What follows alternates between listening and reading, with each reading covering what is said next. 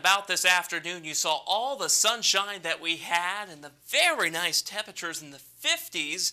That all led to a very nice sunset here on the Mississippi State University campus. Check out this time-lapse video view from this evening. That is a very nice sunset. You can see the silhouettes of the football stadium and the water tower there on campus.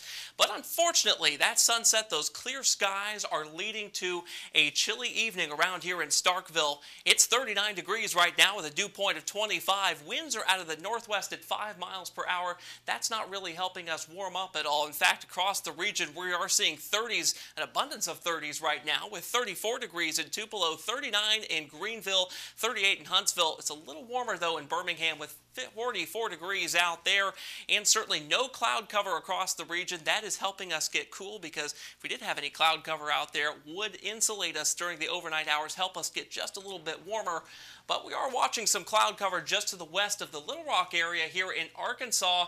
That is going to be moving in for the morning hours tomorrow. Here on Futurecast, we'll be seeing these moving into the area Wednesday at 7 o'clock. So during your morning commute, no showers to speak of, but certainly some overcast skies. We will see the potential for a shower or two during the day on your Thursday as we go throughout the afternoon hours as well. But once we get into the 5:30 time frame here, you'll certainly be seeing the cloud cover and the possibility of a shower or two.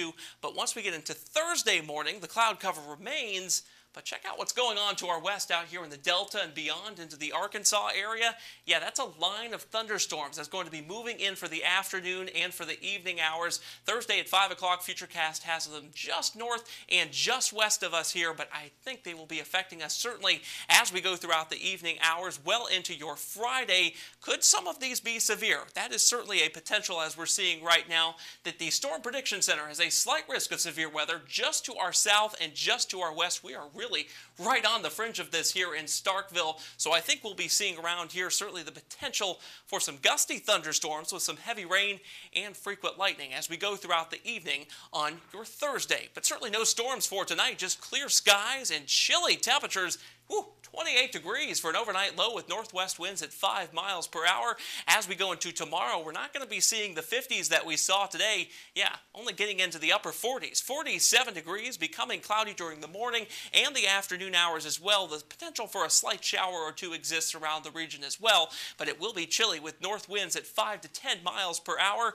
Once we get into the Thursday and Friday time frame, that's when the rain moves into the area. Again, Thursday afternoon into Thursday evening into the overnight hours into Friday is when the potential for a little bit of severe weather exists across the Golden Triangle. Temperatures on Thursday will be getting into the upper 50s for highs. By Friday, we'll be in the upper 60s. Wow. But by your weekend, we clear out the rain. It's going to be absolutely beautiful. Temperatures in the lower to middle 60s with no rain in the forecast, partly cloudy skies, and overnight lows in the 40s. Really, what more can you ask for in the month of February for a weekend? Just an absolutely gorgeous forecast once we get through some of this rain and this storm activity for the later part of this week. With your Mississippi State University Campus Connect forecast, I'm meteorologist Ryan Hoke.